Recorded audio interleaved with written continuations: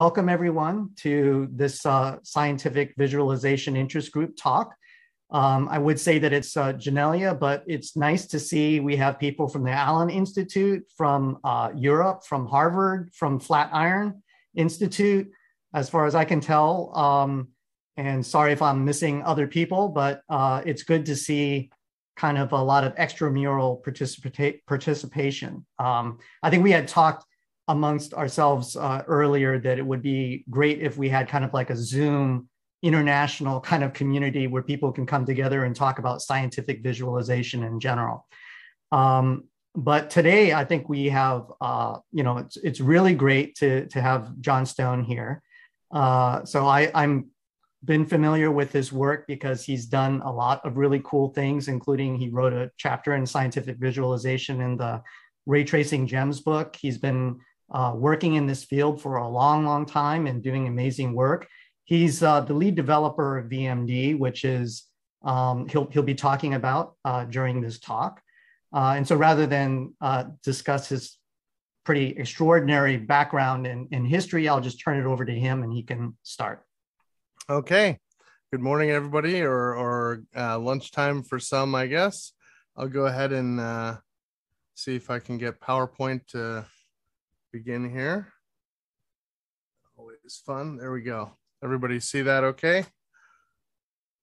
So as Bill said, my main role at University of Illinois is to be the lead developer of a tool called Visual Molecular Dynamics, or VMD. And it's a tool that's used to prepare, visualize, and analyze molecular dynamic simulations. And it works with a wide diversity of different simulation packages and different file formats, and supports some unusual things such as cell scale models that are represented by lattices and a variety of other data types that are maybe atypical for most molecular visualization programs. Our topic today is really about using advanced rendering methods to help scientific insight. So rather than tell you all about VMD, I'll just touch on, how the needs of molecular science brought us in this direction.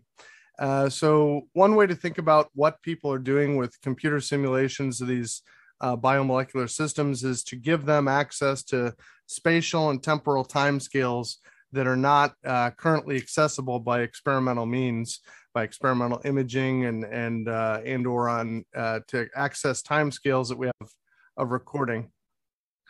And to achieve that, we combine massive supercomputer simulations or large numbers of independently running sampling simulations with the visualization and analysis tools that we developed, and then we can give the scientists access to see this kind of spatio-temporal scales that wouldn't otherwise be available. And these basically enlighten them about the mechanisms, that actually underpin the biology that they're trying to study.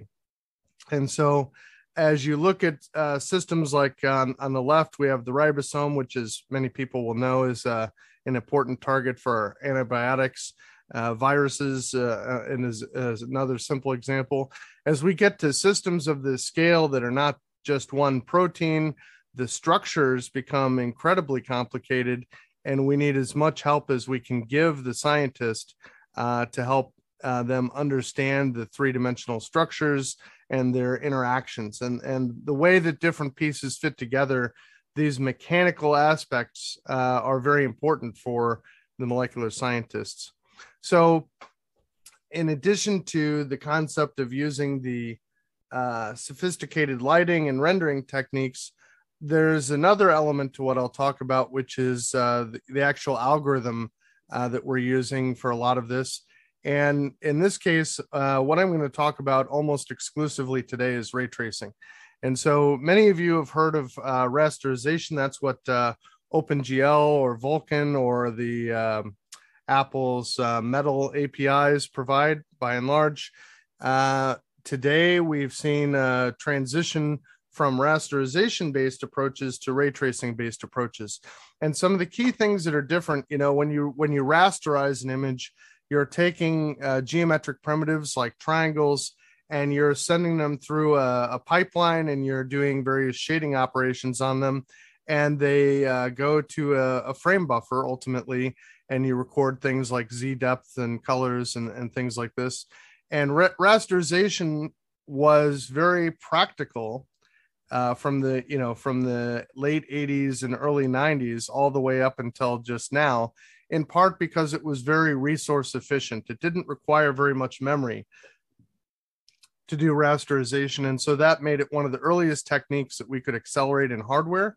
It meant that back in the days, say in the mid 90s, when memory was a very constrained resource, we could build hardware accelerated machines that had, say, 96 megabytes of memory. That would, for $100,000 graphics accelerator, that was something that became possible. And that meant that we could attach an accelerator like that to a big workstation, and you could render scenes that were much larger than that in terms of the geometric complexity, but the amount of hardware that you had was sort of fixed at this level that was actually practical. And so that's one of the things that led rasterization to be very successful. Ray tracing, by comparison, the nature of the algorithm requires that you store the entire scene at once. That means you cannot just produce it on the fly or have an ephemeral collection of triangles or other primitives flying through a system and splatting into a frame buffer. In this case, we're actually going to create a complete model of whatever it is we're going to render, and it has to be stored in memory at once, and it has to be able to be randomly accessed. And that's a very different technical requirement. And so that meant that ray tracing outside of specialty uses didn't really get a lot of use in scientific visualization for a long time. The memory requirements were, you might say, an impediment to its progress. Another aspect was we didn't really have hardware acceleration for ray tracing until very recently. So there were various ways of making the algorithm faster, but we had nothing like the kind of acceleration we had for rasterization in GPUs. So ray tracing as an algorithm is just now, I would say, entering its heyday, and we're now getting the same kind of focus and attention on making it fast. And that means that with it becoming faster and with the memory capacity issues not being as big of an impediment today, there are now a much wider range of application domains that can use it. And even in scientific visualization, where we often have very large data sets. So some of the things that are interesting about ray tracing, it is, an inherently parallel algorithm. There's a tremendous amount of parallelism in ray tracing.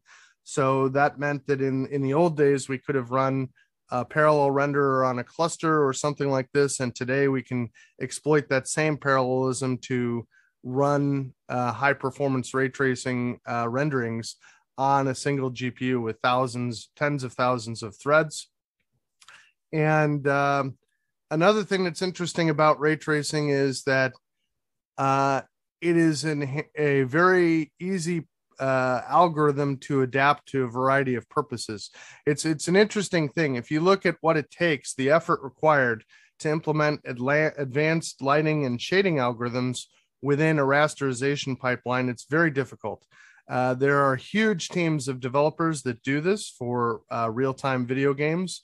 But the technical sophistication to overcome various limitations or barriers in the way that rasterization pipelines are architected makes it very difficult. So even things like ambient occlusion lighting are very hard to implement with good performance in a rasterizer. And whereas in a ray tracing algorithm, these things are very easy to express. It's sort of the flip side. It's very easy to change the ray tracing algorithm to encompass a wide range of lighting and shading techniques because it's based on stochastic sampling. And that means that we have all kinds of schemes that we can use to implement those things. The hard part about ray tracing is taking what would normally be a quadratic time algorithm and making it something that runs in linear or logarithmic time by virtue of advanced data structures, so-called acceleration structures. and through the use of things like the hardware acceleration. Some of the things that we can do in a ray tracer that are easy, for example, are to do panoramic displays or omnidirectional projections. Rasterizers will just generate a camera model of a flat planar image. A ray tracer is not bound by those same requirements. We can do all kinds of things with a ray tracer. So in the context of then, where did these get used first? Ray tracers probably found their greatest use in, making renderings of so-called photorealistic rendering, more like what you'd see in Hollywood. This is just a little example scene that I rendered with one of my ray tracing engines on a GPU. It's the same ray tracing engine that I use for scientific visualization, but just to give you an example, a lot of the work that motivated realistic lighting and shading models was originally intended to render photorealistic scenes. Now, one might ask, well, what's the point of using those photorealistic methods or more advanced lighting and shading models in the context of scientific visualization? And my answer is, people ask me this all the time: why do we want high fidelity rendering techniques in scientific visualization? My answer is always the same. It's basically to give you the same visual intuition in the scientific visualization case that you exploit all day long, every day. You've been, knowingly or not, you have been trained your entire life to interpret the lighting and shadows and specular reflections of all the objects around you. It doesn't really, it's a good question. People ask me, well, why do we care about lighting on a virus? The virus particle is smaller than the wavelength of light. That doesn't make sense to me. I said, well, that's true, but what we're really after is not actual photorealism. What we're after is efficient communication. So just as an example, these are two images of exactly the same geometry. It's a small satellite tobacco mosaic virus. It's about 1 million atom structure, and we've basically sliced it open in half. And to basically to make it a clear example, I've removed all the other auxiliary coloring and things that we would normally use, and just show you the geometry.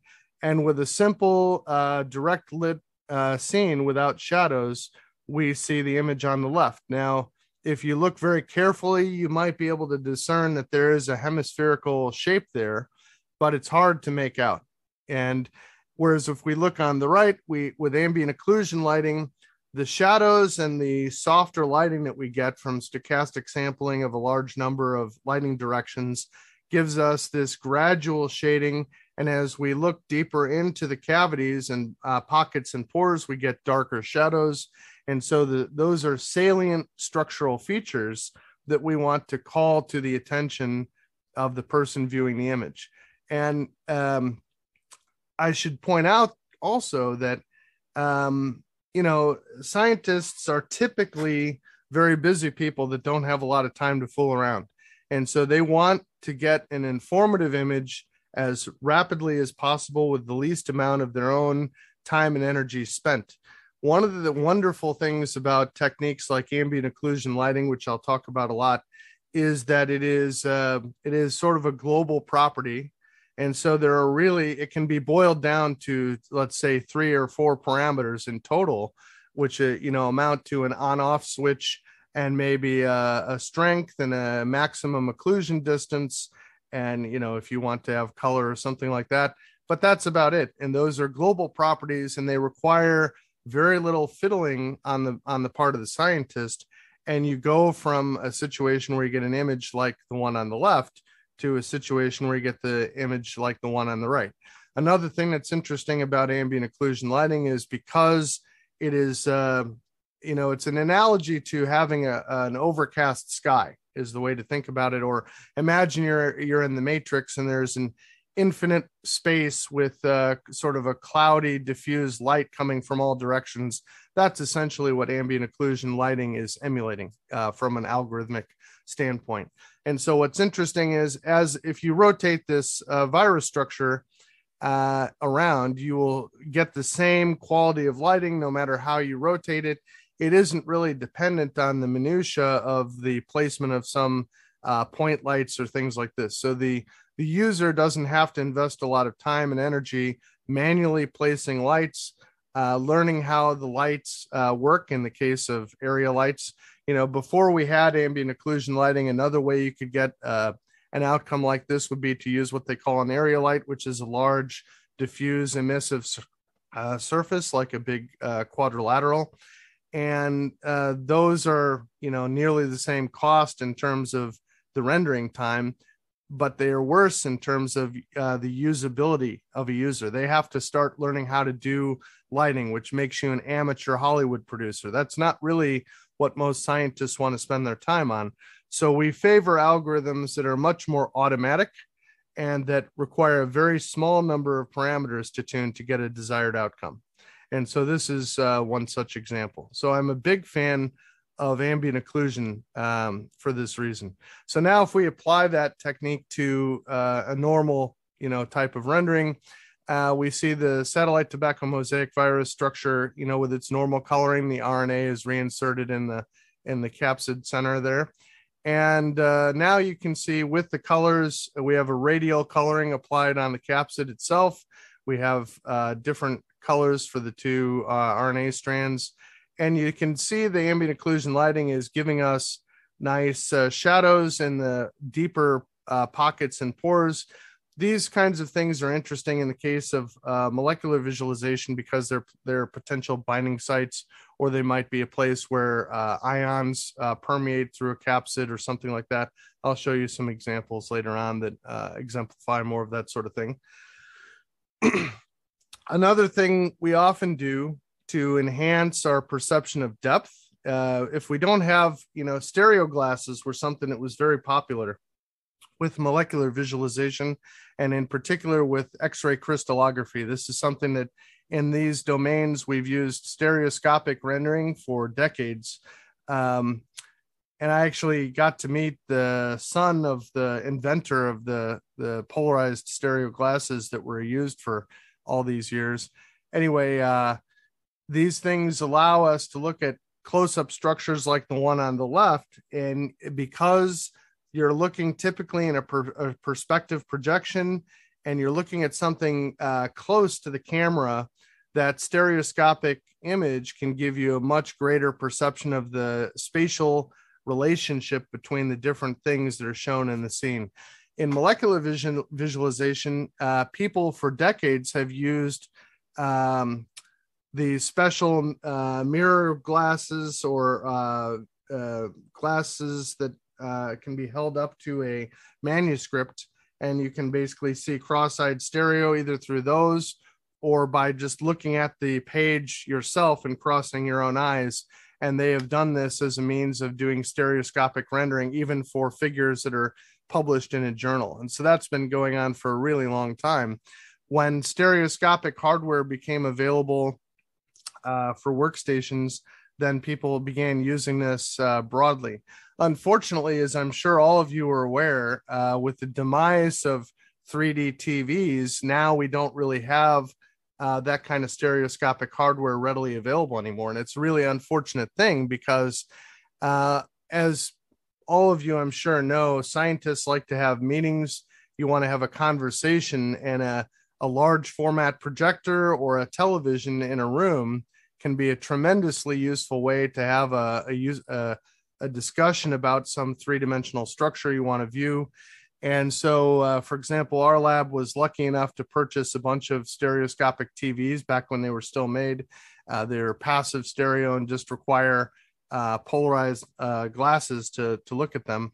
And those get used actually quite a lot. What I would say is interesting, though, is people will use the stereo glasses when looking at small structures like you see in crystallography. But if they are looking at large complexes like an entire virus or like the COVID-19 variant, something like this, we tend not to see people using stereo because it tends to be a view from farther back. It's more the bird's eye view or the overview rendering of a very large structure. And the stereoscopic rendering in those cases isn't as beneficial. And in fact, a lot of times people would prefer in those cases to use an orthographic projection. And so That's an interesting observation too. When we don't have stereo, this image on the left, one of the things that people will do is use fog. So this is not in any way, again, we're not necessarily after photorealism. What we're really after is communicating this spatial relationships.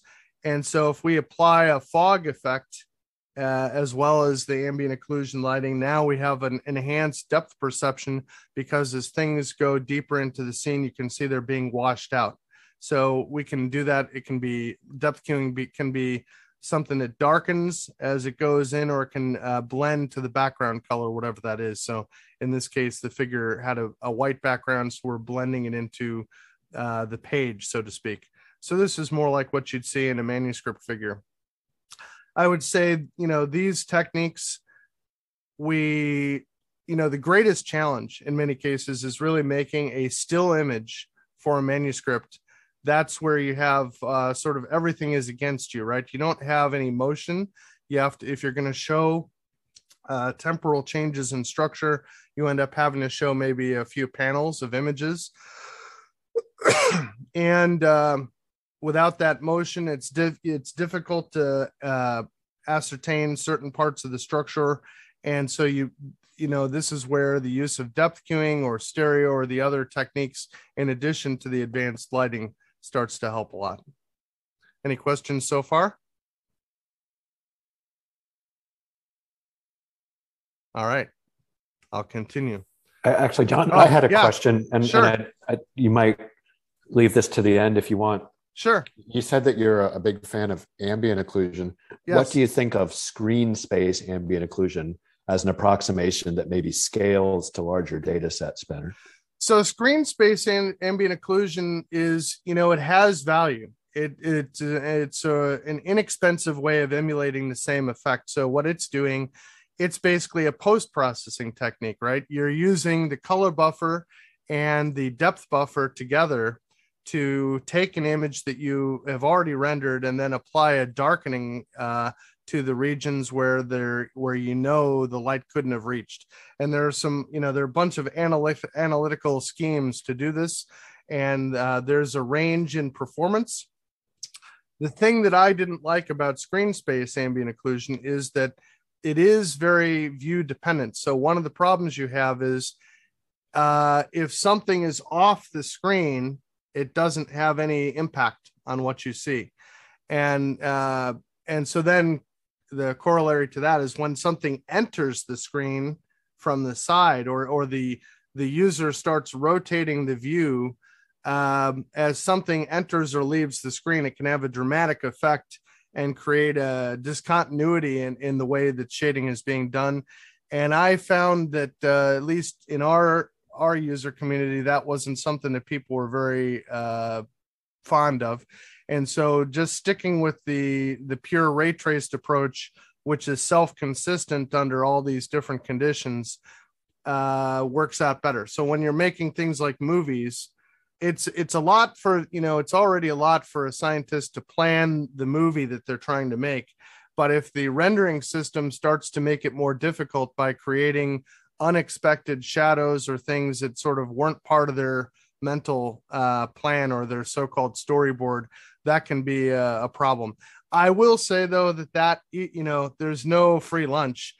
When you start doing things with shadows and so on, or you have complex lighting, some of those problems are going to arise anyway. So it's just a matter of degree is what I'll say.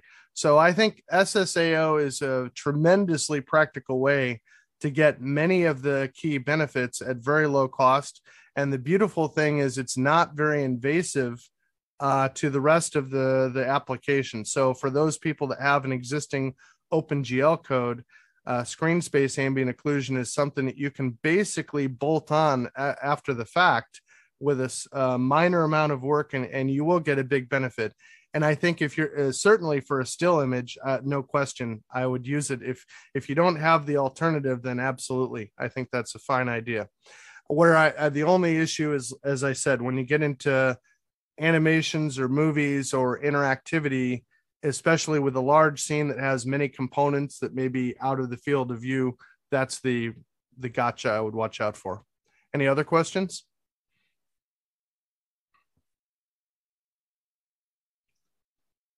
Okay.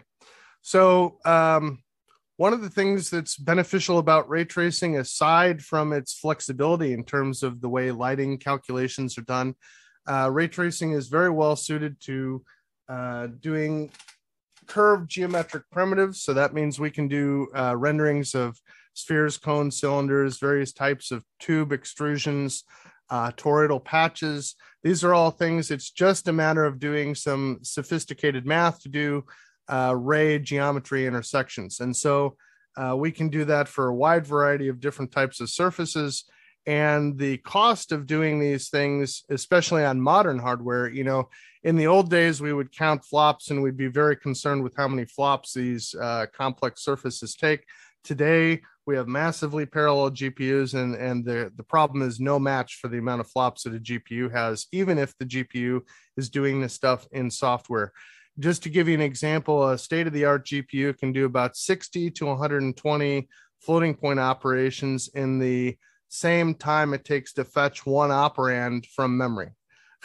So the floating point cost is of no concern anymore. The only thing we care about now is memory. So one of the things that's a benefit of using these curved representations is that we can represent a sphere very compactly with just a position and a radius, right? And a color and maybe a material tag, or we can do that for an entire array of spheres.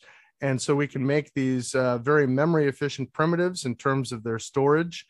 And so that also means that when we do array surface intersection calculations, that's very low cost. We don't have to fetch a lot of data to do those intersection tests.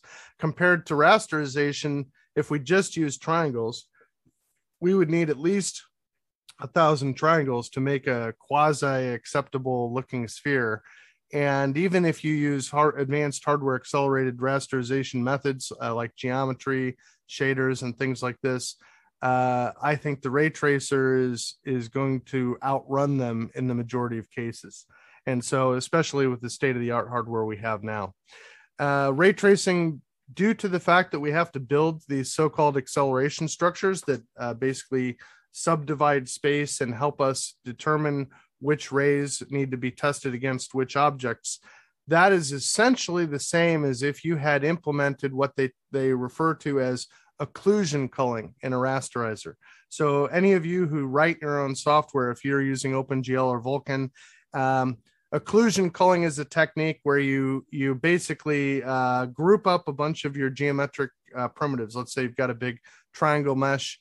You group up little subcubes of space, and you say, well, there are 10,000 triangles in this little axis aligned bounding box. And so in OpenGL, what you can do is you can draw that bounding box and say, if I drew this box, would it have been visible versus the current Z buffer and color buffer? And that becomes an all or nothing test. So if even a single pixel of the bounding box could be seen, then you have to draw its contents, right? So the idea then is you sort your scene from front to back, and you draw these boxes in this sort of reverse painter's algorithm order. And at some point, if you have enough geometry, then the things in the back are occluded. And by doing that occlusion test, drawing that bounding box, the rasterizer can then determine it is able to skip all the contents of that bounding box, and there will be no impact on the image. So this is a huge performance gain.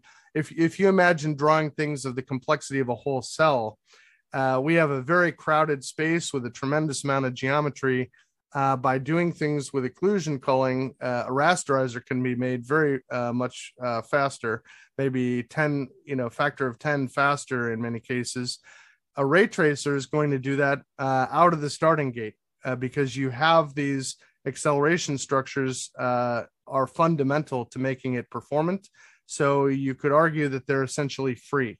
And I'm going to say that they're free, not because they're totally free, but in the modern context, the acceleration structures are provided by the GPU or CPU hardware optimized libraries. So you as a developer, even if you write your own ray tracer, this is not something you have to write anymore. It is now a sort of a built-in component of the frameworks that you would use to write a ray tracer today. Some of the other advantages of ray tracing, in a rasterizer, if you want to produce transparent surface renderings that look correct, you have to draw geometry in a correct depth sorted order. Ray tracers process depth sorting intrinsically as they process all the geometry in the scene. Ray tracers have what they call any hit rays, and they do renderings of, say, transparent surfaces. Ray tracing allows you to do things like physically correct emulations of lenses. So if you want to effects like depth of field, if you want to draw a viewer's eye to a particular part of a scene, this is an interesting thing. Scientists will often, and before we could do this in practice easily in an interactive ray tracer, scientists in our lab would render a scene, and then they'd manually blur out the parts that they don't want to draw attention to, or it's only there for context, right? It's to communicate to their audience. They want to show the entire structure, but the other parts are just there to be contextually complete. But they want to draw the reader or viewer's eye to a particular part of the scene. And so things like depth of field are great for that. And the benefit of having it built into the renderer rather than having to have somebody Photoshop it is you're using rendering techniques ultimately to help them communicate and to save their time. They don't have to go back and edit these things. I would say these examples like this, I think this is a micelle type structure in the bottom right. This is another case where if you used simpler lighting models, this would look like a flat disc. You wouldn't be able to see that there's an octant chopped out of the sphere in the top front side. And similarly, the example above in the top right, you can see the rendering of the spheres and the details of the shading. To me, this structure looks a lot more three-dimensional than the renderings that we are able to produce with conventional direct lighting out of OpenGL. So it makes a big difference, I think, to the renderings of those structures. With the amount of memory we save in a ray tracer by representing curved surfaces directly, like the spheres and cylinders and so on, we can very easily render scenes that then have tens or hundreds of millions of geometric primitives. So this is a photosynthetic organelle called a chromatophore. It has 100 million atoms in a conventional simulation. About half of that is water, a little more. And you're looking at the gray and sort of orange spheres and cylinders here are the membrane of this vesicle.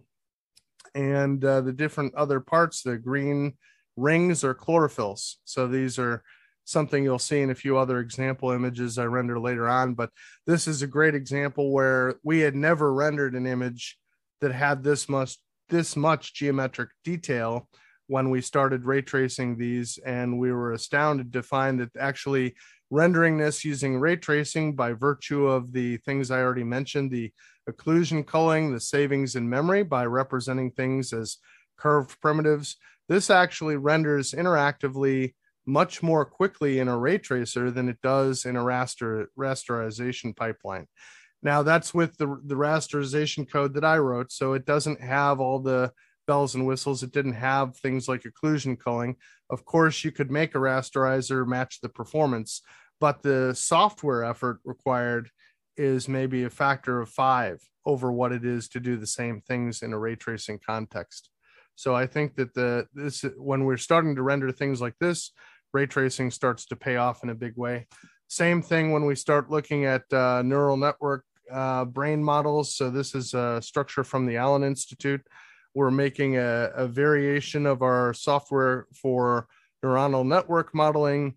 And this is just a large rendering example from one of the early versions of that software.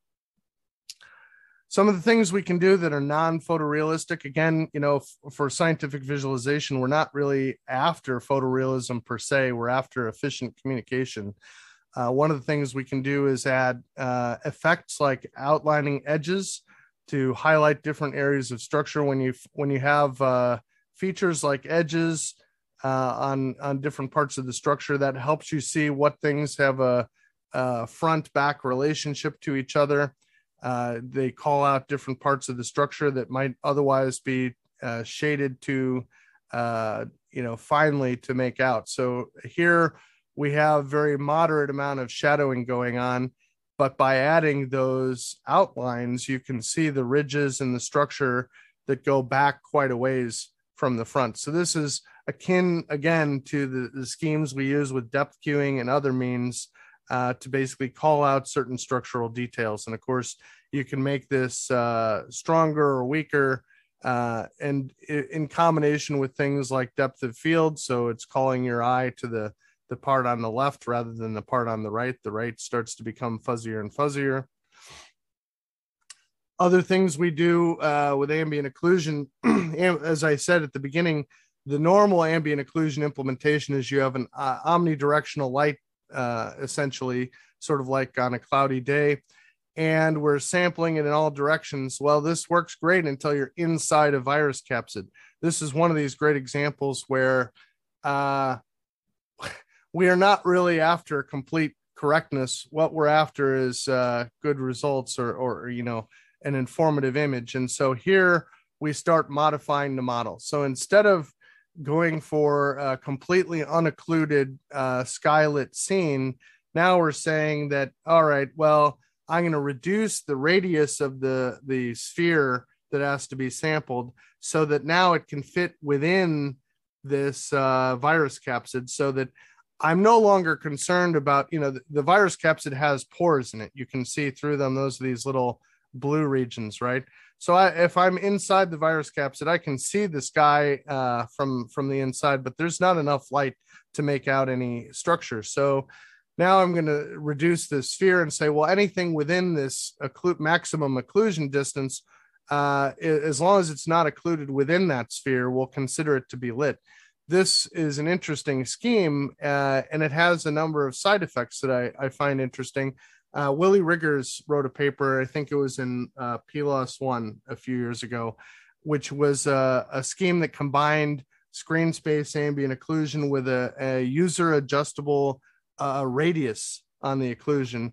And this is sort of like that, in that by changing the maximum occlusion distance, you end up highlighting structural features at different scales. And so with the smallest occlusion distance on the far right, smallest maximum occlusion distance, we see only the small cavities and depressions being highlighted with shadows. With a larger occlusion distance towards the left, we see all the structural details, right, are sort of highlighted equally. So this is interesting because it now becomes a knob where you can decide, well, I want to de-emphasize different low frequency undulations in a surface, and I want to emphasize very sharp or high frequency undulations like the ones on the right. So that's an interesting side effect of that technique. You can vary that parameter and get different image outcomes depending on what you're after. In a ray tracer, things like surface peeling are very easy to implement. In a rasterizer, this is very complicated to do for lots of reasons. In a ray tracer, we can actually just simply count how many surface crossings a ray has taken as it progresses through the scene. So if I'm doing something like in this example, we have a cryo-electron density map, and we've extracted the isosurfaces and we've made them transparent. We're using a special transparent material that favors making camera-facing surfaces completely transparent, and it highlights primarily the edges. And so this gives you sort of an edge outline or a profile of where the surface boundaries are, and it's meant to be less complex to look at. It's easier to see what's contained in the interior. But in this particular case, even with all those things being attempted, the structure on the left is so complicated, and there are so many other pieces to that density map, it actually serves to occlude what we want to see in the interior. And so by peeling away interior surfaces, now we can remove those occlusions, so that combined with the special material, we can see what's inside much more clearly. And if, the goal is, again, communication, this is more important to the scientist than it being completely photorealistically correct or, accurate in that sense. It's often useful for us to make more cartoon images or images that simplify these details rather than being completely accurate. Any questions on any of these things so far?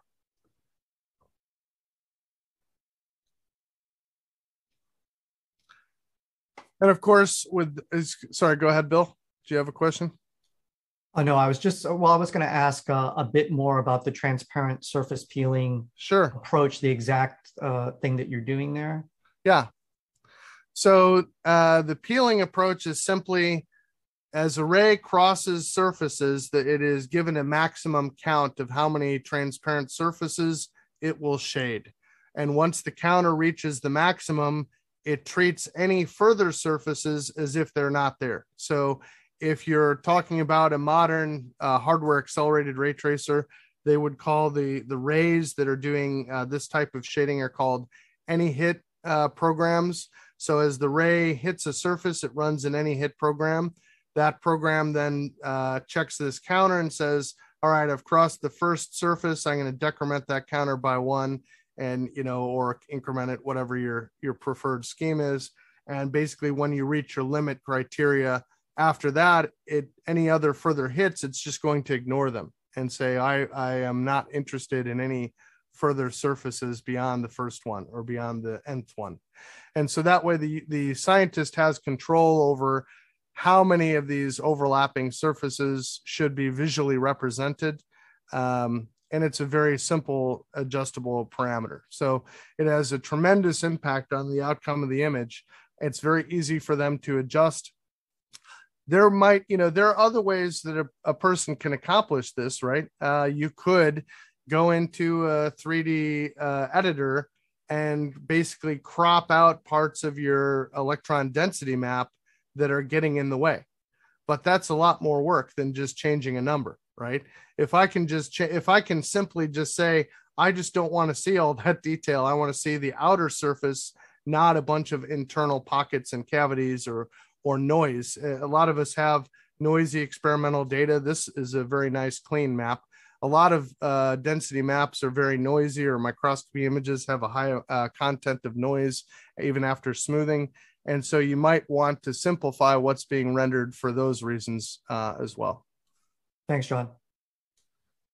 And of course, you can look at surfaces like these. This is kind of interesting. They chose to make the lattice out of reflective spheres and cylinders. That in and of itself doesn't accomplish anything. But what I liked in particular was they this is a finite element model of a SARS-CoV-2 reaction transcription complex in the center of the cell, and they rendered this finite element mesh with transparent triangulated surfaces. And so you can see all the interior materials. This is one of those things, if we rendered this with OpenGL to get the proper handling of transparency, there would be tremendous amounts of sorting, which would destroy our rendering performance. But we, again, by virtue of the way ray tracing works, doing these traversals in order, we get the correct outcome, the correct rendered image, and they can actually do this interactively. And so it's a tremendous alternative way of doing these things for structures like this. This is a very nice rendering that, to do that in OpenGL would have been very painful. I can't, I can say that at least none of the tools I've seen would do a good job with that many overlapping transparent surfaces and things like this. So the stuff I just talked about, as Bill mentioned at the beginning, some of these things you can read about in the Ray Tracing Gems book, which is free. You can download the PDF of this book at no cost. I think NVIDIA makes it available online. I've got a couple chapters in there on the SciViz topic, as well as on doing planetarium dome master cameras and things like this that show some of the non-traditional panoramic type projections that you can create in a ray tracer. So then another thing I wanted to get to, we have a little bit of time left. Let me see. is talking about things like the communication of the scene geometry and the impact that has on rendering and IO more generally. And so one of the questions people used to ask me all the time about VMD has had ray tracing engines built in since long before they were interactive. So they were originally CPU-based ray tracers, and they would, maybe take a minute to render a frame, even with multi-core CPUs and the like. And so people would ask me, well, what's the point of building the rendering engine into VMD? Why don't you just use Blender or some other tool? And the short answer is by keeping the rendering in the scientific visualization tool, you're able to exploit a lot of economies in the data representation that you lose as soon as you go into a generic 3D geometry or scene file format, or at least in the case of molecular scenes, this is certainly the case. It could be if your geometry is composed only of triangles, well, then life is pretty good. And actually you have a lot of good choices available to you, especially today with things like GLTF and so on. But if you render a lot of curved primitives like we do in molecular scenes, then that becomes an issue, because a lot of the file formats don't represent things natively with curved primitives. So we again end up having to tessellate things with triangles. And so that causes your scene size to balloon to 10 to 20 or more times larger than it needs to be. And doing that and then writing it to disk it can take longer to write the scene to disk than it does to actually just render it in situ out of the host memory. If you're linking your rendering engine in with your SciViz tool, if your SciViz tool uses very sophisticated means of representing these data, let's say you use quantized or compressed representations for surface normals or things like this, these are opportunities that, again, most of the scene file formats don't have a way to exploit. But if you write the rendering code together with the visualization application, there are often opportunities to directly use those quantized or compressed representations. And so in our case, in VMD, there are a bunch of cases where I get factors of 3 or factors of 10 reduction in memory size by doing the rendering in the program itself and retaining these quantized and compressed representations of data.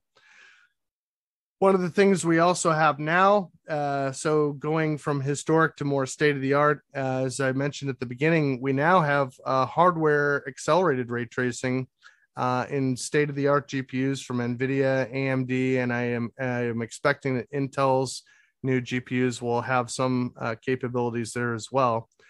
And these ray tracing acceleration features, people might say, well, what's it good for? Well, for some of these scenes like I'm showing, you can get a factor of 8 speed up.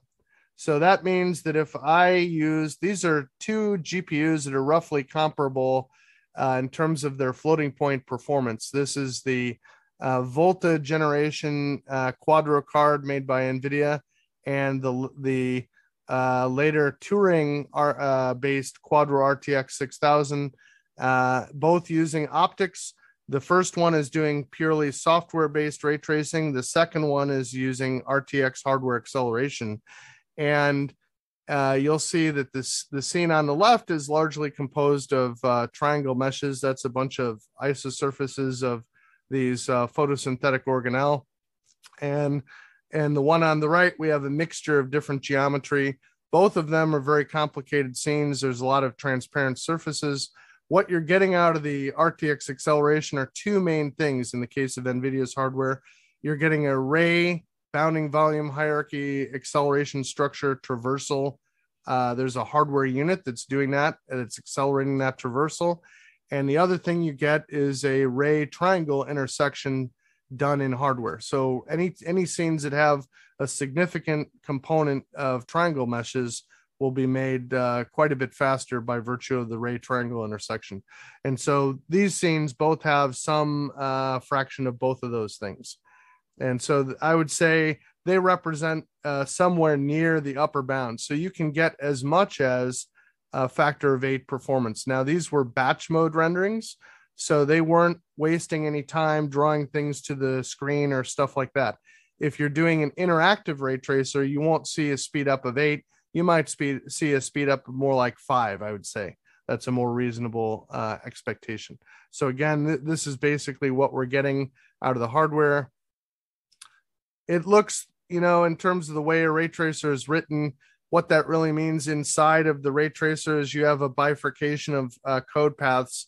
You handle the triangles in a slightly different way than the way you handle all your other curved geometric primitives like spheres and cones and so on. But they basically run together at once. Because we're able to exploit things like compressed representations. One of the things we do in VMD with the ray tracing engines that I wrote is we use compressed surface normals. So we take what would have been 3 floats for surface normal, and we represent those 3 floats with a single 32-bit integer representation.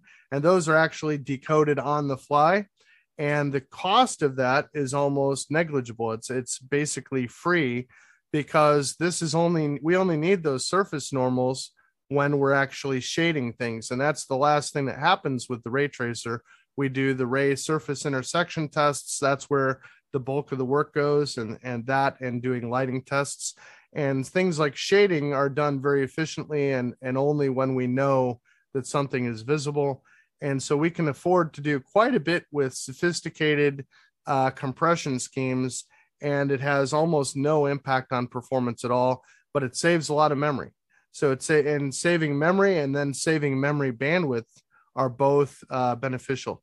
So as an example, in a run-of-the-mill scene in VMD, with a typical mixture of spheres and triangles and so on, we can get about 3 billion rays per second for ambient occlusion lighting with depth queuing and various other things turned on. The hardware peak is somewhere around 9 or 10 billion rays per second with the current hardware. I think the number is similar for both Turing and Ampere GPUs. The difference is there are more cases where Ampere achieves that peak performance. It's the hardware is more flexible. It does a better job of running your code, you might say, is my understanding. And so we can use that then to render huge scenes. We actually did a planetarium dome show that involved this photosynthetic organelles and large numbers of them. And for this work over several years, we used a whole bunch of GPUs, and we did them all with software-based rendering on the GPUs for the production.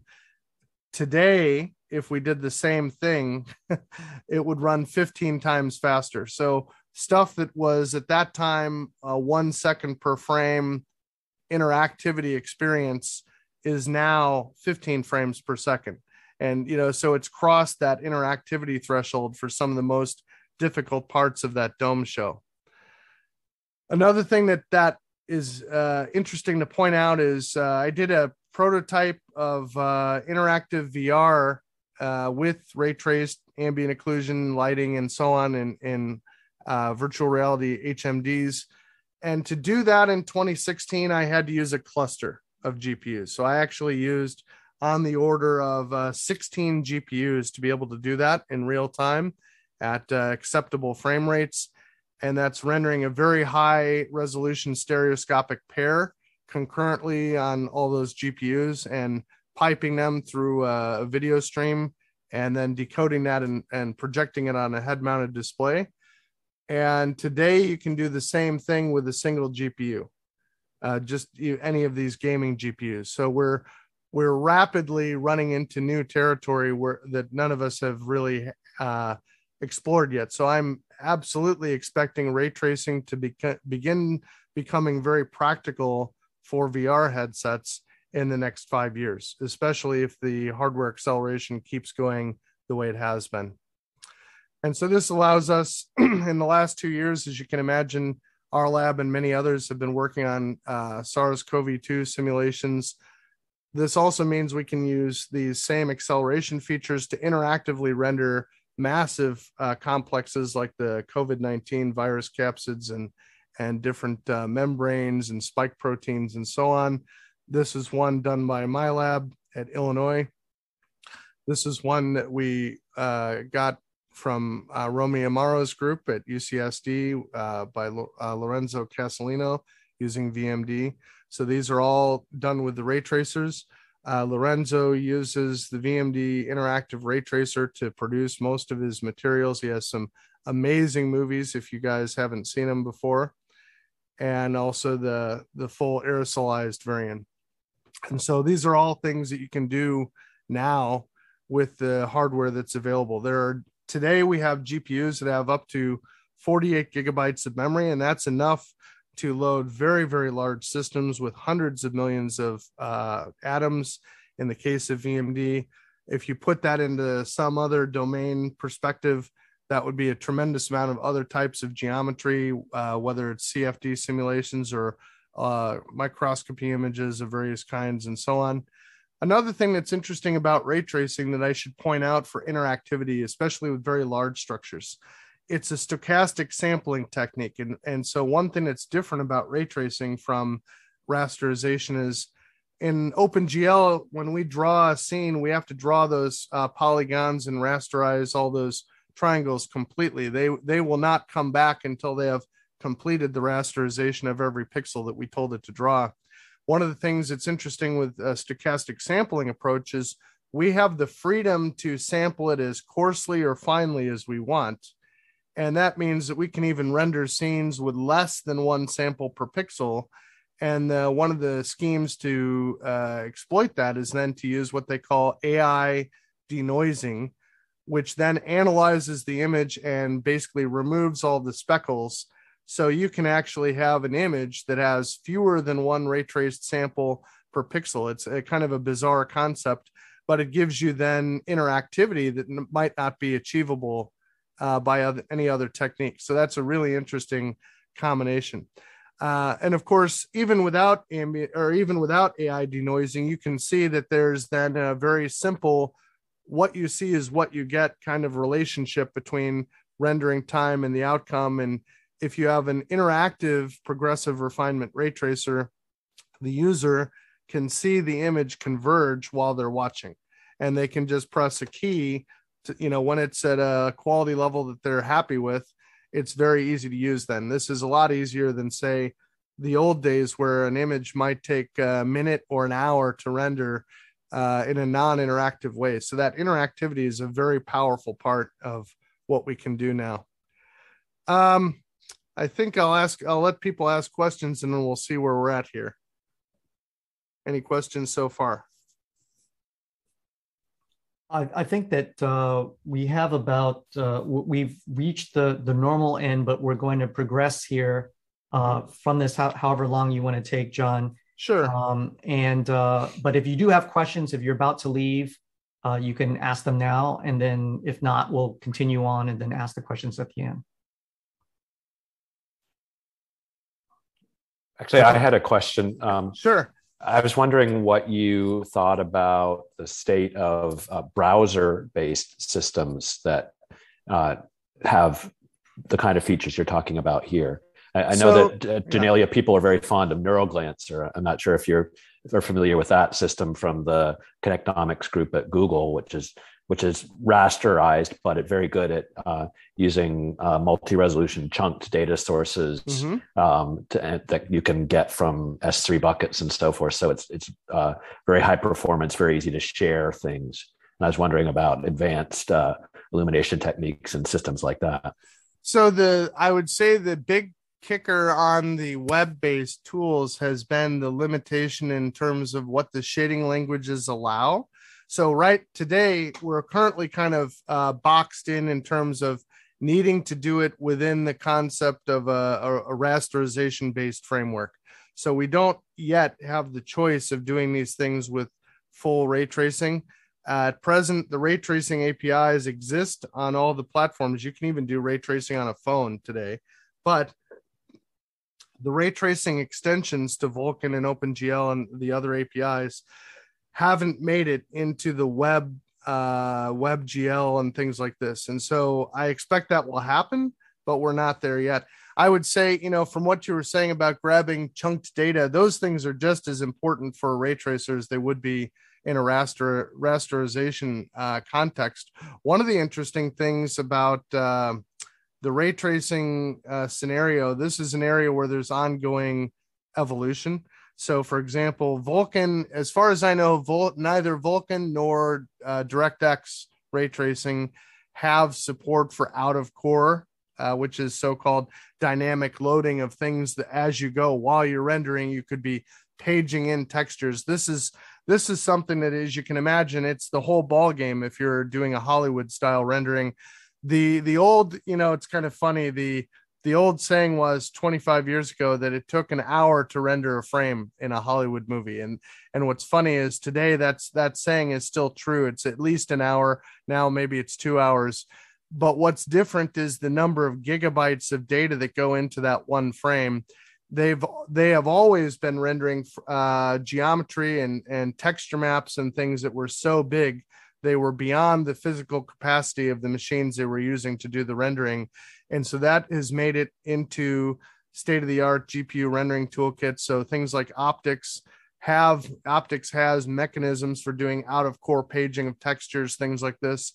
I'm very curious to see when that gets into OpenGL or Vulkan extensions, DirectX, and especially for the web-based stuff, that would, to me, seem to be very important because of the, despite the fact that Chrome often uses as much memory as my ray tracer does, I think that, that's, it is at least conceptually a more limited execution environment.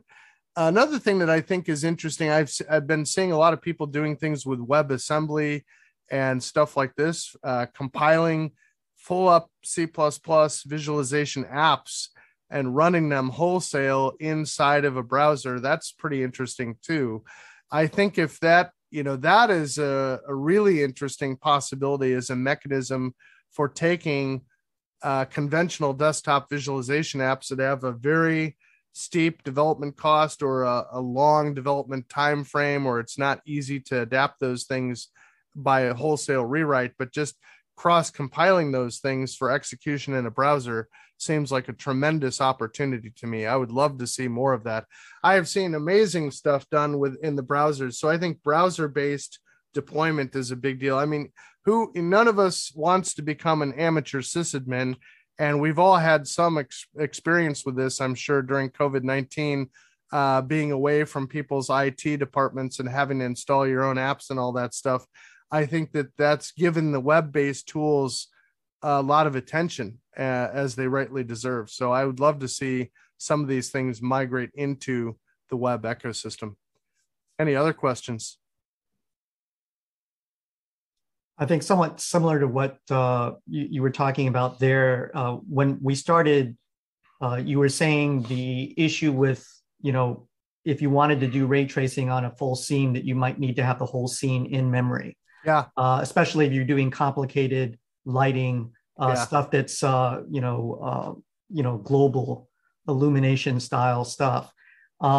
There have been some efforts in the past to do. I'm thinking about things like gigavoxels or some of the approaches where they essentially stream the data in. It's a relatively smaller scene. How have you seen? What is the state of that kind of stuff? The existing, like I said, the existing APIs that I'm aware of, like optics, the majority of the work for paging so far, page faulting or dynamic loading that I've seen has been focused on things like texture maps, right? So, but of course, the 3D texture map is a fine way of doing volume rendering. So, or it's the basis for which you can do volume rendering. So for those things, it certainly works pretty well now. There are ways of doing it, and I've seen people doing it, and it does work. In more general terms, there are things afoot that I think are very interesting. One of the things that they've been talking about in the ray tracing side is we build these bounding volume hierarchies, which are these acceleration structures we use to short circuit ray object intersection tests. And akin to that occlusion culling in rasterization, right? In the ray tracing pipelines at present, one has a specific bounding volume hierarchy for some group of objects that you've drawn, and that's what you've got. And if you want to change that or provide an alternative, you have to kind of rebuild your scene. One of the things that they're talking about is, particularly in cases where you have instancing of many of the same things, like you have one of these Lord of the Rings scenes with 1 billion characters, or if you have a big city, or let's say you're drawing a cell and you want to have thousands of ribosomes, which are maybe not identical, but they're similar. If you use things like instancing to do those things, you can have level of detail. Level of detail is an unexploited opportunity in ray tracing. And it's partially because in the ray tracing case, we can use instancing very efficiently. It costs you almost nothing. It's just a geometric transformation, and it costs you very little memory. So you can, I don't know if you're aware of this, but you can draw scenes that have billions and billions of objects using instancing in a ray tracer, and it won't really impact the rendering performance nearly as much as if you did similar things in a rasterization pipeline, at least in the ones I'm aware of. And but one of the detractions is we can't easily do level of detail because it wasn't a concern for memory consumption, because these instances, it doesn't matter what they contain, the cost is fixed. So whether it's a model of the entire Earth, or you're copying whole Earths, or it's a single triangle, the memory consumption per instance is fixed. So they didn't really do much there, but now they're realizing for really heavily instanced cases, we might want to have dynamic level of detail where you provide several different representations of the same things. Those are things that are stuff that they're talking about, pulling that geometry from disk. If you can do it if you can start making dynamic decisions about how you're going to draw something that's contained in a bounding box, then you start to have the possibility of doing page faulting, or saying, well, that's a proxy box, and what's in there, and it hasn't been loaded yet. Let me go get it. And so then you can go fetch it, define that geometry on the fly. There's a huge number of opportunities for things like that are as yet unexploited. Anyway, did you have any slides on the direct IO? Because I'm wondering if that. Yeah, I wanted to. I do have some. I wanted to show a couple of things about the performance of IO and how that impacts ray tracing. Everybody will watch. When you see in the media going forward, you'll see lots of.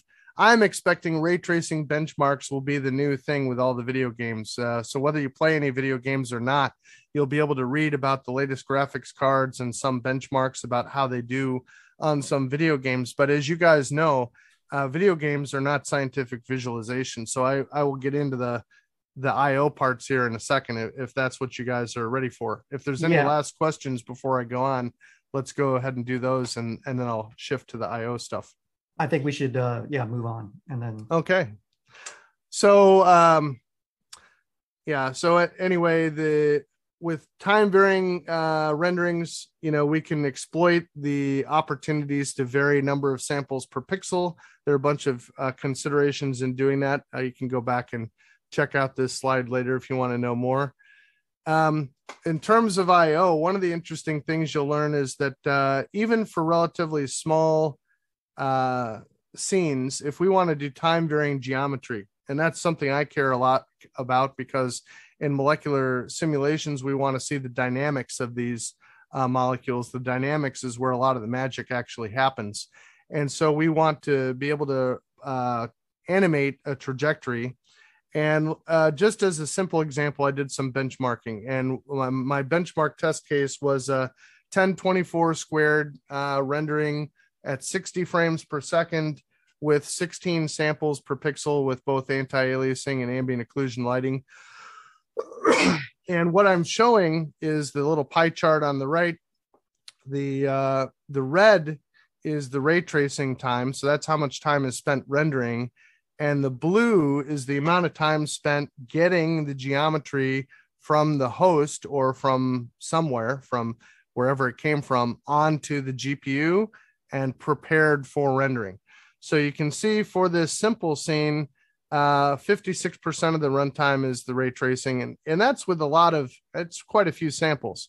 Most video games and other cases, you wouldn't even bother doing that many samples. So I'm making it work pretty hard on the rendering on purpose.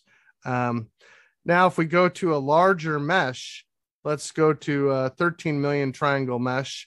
The same thing, everything else held constant. Now the ray tracing time only represents 18%, and the rest is moving the data and building the acceleration structure. And this is on a host machine that's got PCI Express 3.0. So these are, a couple-year-old machine. And then if we go to a very large case with 156 million triangles, now you can see we're in the regime of 1 frame per second, and it's completely dominated by the time it takes to copy the triangle mesh from the host to the GPU and to build the acceleration structure. Now, if I compare that, these first tests were done on an Intel-based platform that had PCI Express 3. That's a very fast so-called XE CPU that has AVX 512 and all the other bells and whistles. If we go to a PCI 4 host and change nothing else, then what you see is we get on the large scenes, we get about a 20 to 30% performance increase. That's a nice increase, but it's not nearly what you'd expect because PCI Express 4 is double the bandwidth. So you might ask, well, where's my bandwidth increase? Why isn't this better than that? And the answer is there's an issue with transferring large data on any PCI device of any kind. But it's a particular issue for GPUs because they're very fast. And that is called memory pinning. And so if you've never heard of this, this is the issue that our computers have so-called virtual memory, and the page of memory may or may not be in the system at a given moment in time. And that's how you're able to run more stuff than you actually have physical memory capacity for, up to a point. The problem is when you want to do things like I/O, things like disk controllers and GPUs, they aren't willing to play that game. That memory actually has to be there. And so one of the issues is then when you're doing a big memory copy, the operating system kernel has to go through every single 4K block of memory, every single one. And these are 4K at a time. And it is going to have to manually pin that page of memory that guarantees it will not be evicted in the middle of your I/O. So it's going to pin them, do some copies, and then unpin them. This is a very expensive operation. And so we actually spend as much time in this operating system overhead as we do in the copies. So what we want to do to get the closer to the theoretical peak performance is to pre-arrange that our entire memory buffer is pinned at the outset for the entire time I have it. So, and that can be done in the case of CUDA. There are special memory allocators, and the same with OpenGL and Vulkan and DirectX. And these basically tell the operating system, hey, this memory, you cannot page it out. It is going to have to stay in physical memory. And that means that when we do things like I/O, it's already known to be there. And the disk controllers and the GPUs can directly copy with no overheads. If we look at a trace of my little test case here, these green circles are areas where we're doing those copies. And the little green circle here is another area where we have overhead to prepare the scene for rendering. All the blue areas that along this top stripe here, that's when the GPU is actually pegged doing arithmetic. So when it's blue, life is good. When it's empty or not doing anything of consequence, that's bad. So we want to crush these circled regions to make them smaller, so we spend more time doing rendering and less time on disk I/O.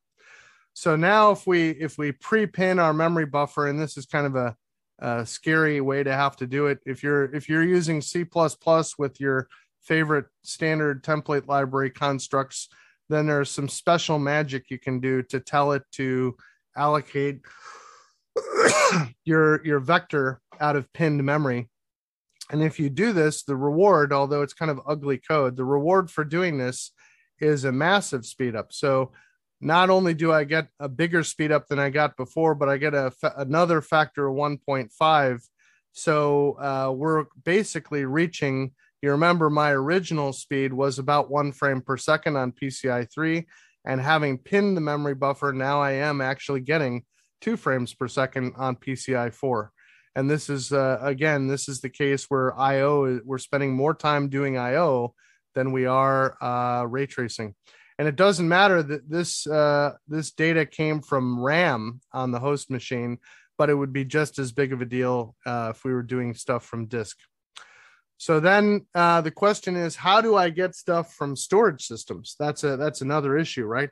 I could read the data into the host memory and then copy it to the GPU, but that means I copy it twice. That we don't want to have to do. So I complained about this vociferously for years, and NVIDIA listened to my pleads and begging. And eventually we got what is now called GPU Direct Storage. And it's basically an API, which is called CU file, which you can see right there. And GPU Direct Storage is basically a means of doing IO from a file system that's accessible to the host, but it bypasses the CPU completely. So the IO goes straight from the IO device right into the GPU, completely bypassing the CPU. And an interesting side effect of that is, if you have a state-of-the-art machine that has multiple PCI buses and or PCI Express switches arranged in the right way, you can have a GPU paired with an NVMe controller attached to the same PCI Express switch, which are then attached to the host PCI bus. If these things are attached to the same switch, the GPU and the NVMe controller can communicate without involving the host CPU. And you can have a machine, in this case, I'm talking about an NVIDIA DGX2. It actually has an NVMe switch that contains 2 GPUs per NVMe controller. And then there's NVMe controllers with a bunch of SSDs up to, I think in the maximum configuration, it's 16. At our lab in Illinois, we have the smaller version of this. But anyway, you can basically have those GPUs talk directly to the SSDs.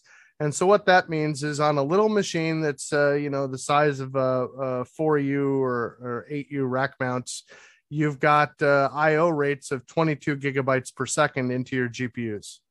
So that's pretty amazing. That's coming from internal storage, a little array of SSDs.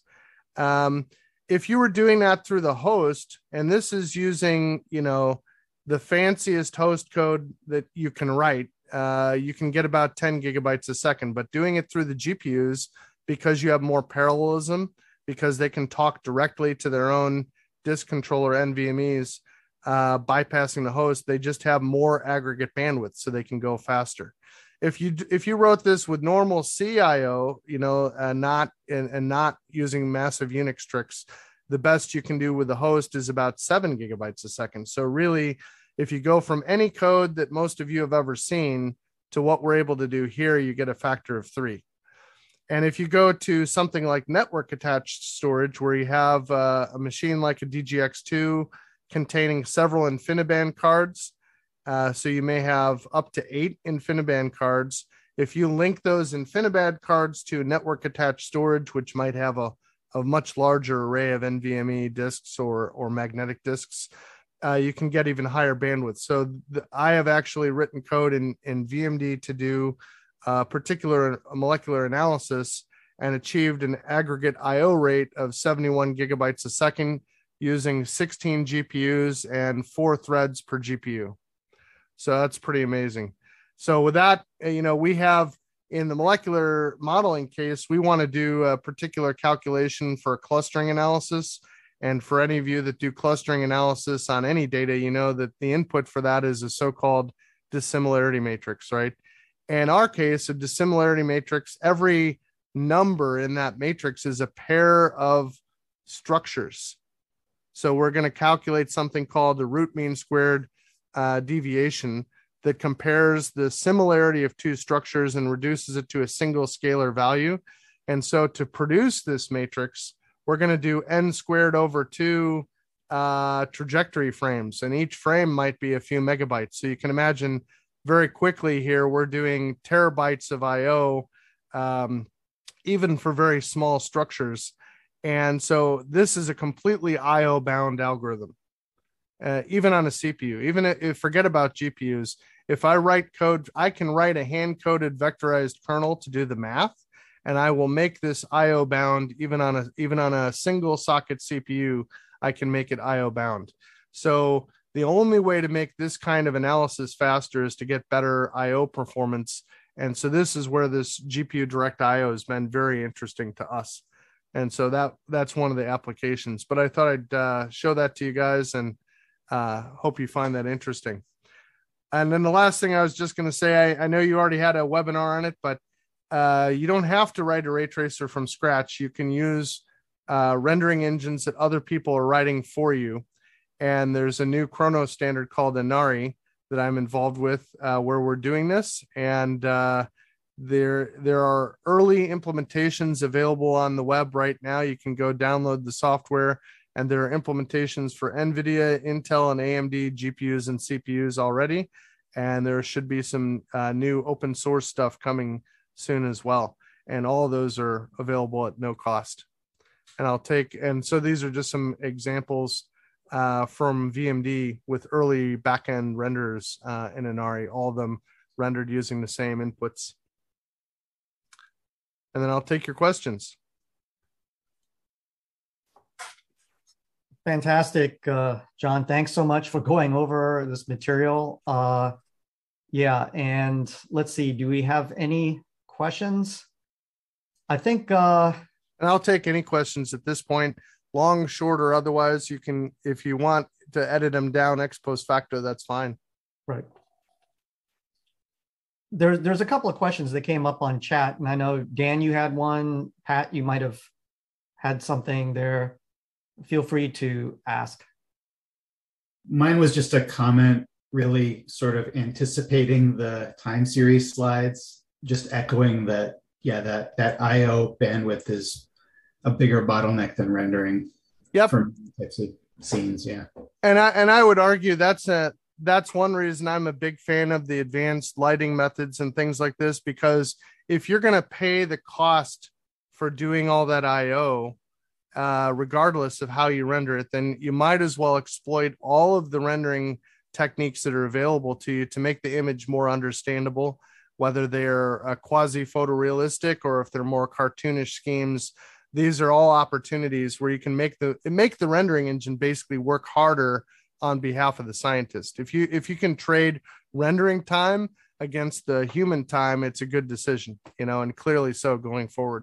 I think that also relates to, your initial case, John, about talking about compact data structures. Yeah. Whenever you can start representing things that you want to visualize, and in your case, it was like these curved surfaces of various types.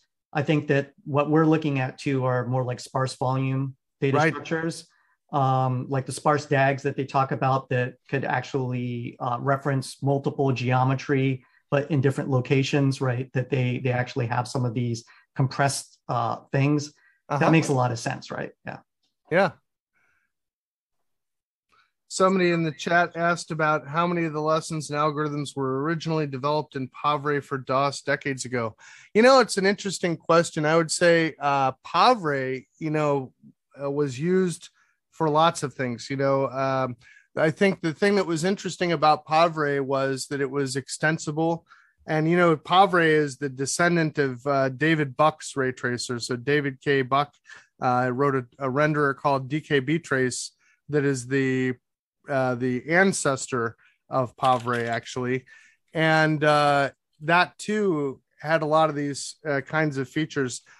In our domain, some of the lessons didn't come from Pavre. They came from a tool called Raster 3D. And Raster 3D, as I recall, was actually written in Fortran. And it had, as an example, that's where some of the ideas for the transparent surface peeling, that was an interesting feature that came in Raster 3D that was sort of It was specific for, in those days, I think people used raster 3D quite a bit in the crystallography area. And so that was something they needed, because you get these cluttered density maps, and, the necessity is the mother of invention. So raster 3D had transparent surface peeling, and it had some of those special material properties. Pavre didn't have those kinds of things that I can remember, but Pavre was very scriptable. So the thing about Pavre was, you didn't have to be satisfied by the things that were built into the code. You could write very sophisticated scripts that would then be interpreted at runtime to create all kinds of complex geometry and different complex materials in particular. Probably the materials were one of the things where Pavre really covered a lot of ground, maybe concurrently with RenderMan and Pixar, with programmable shading techniques, before we had hardware acceleration of those things. Thank you so much for this conversation. And we'll definitely have this up on the YouTube for other people to, learn from your observations. And thanks so much. All right. Thank you guys. I enjoyed it. Okay.